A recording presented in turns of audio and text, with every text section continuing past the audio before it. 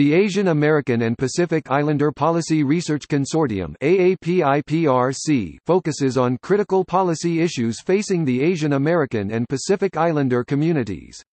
Conceived of as part of the White House Executive Order 13515 (2009) increasing participation of Asian Americans and Pacific Islanders in federal programs, the consortium supports, promotes, and conducts applied social science and policy research. In addition, Professor Paul M. Ong proposed 2 courses of action for AAPIPRC, one which formalizes working relationships among university-based AAPI research institutions and the other which would include publishing the proceedings of the briefs to inform policy.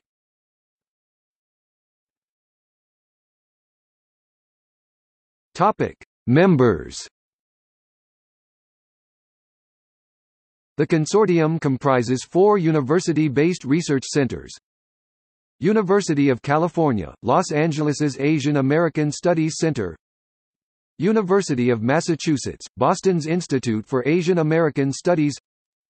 City University of New York's Asian American, Asian Research Institute. University of California's Asian American and Pacific Islanders Policy Multi-Campus Research Program.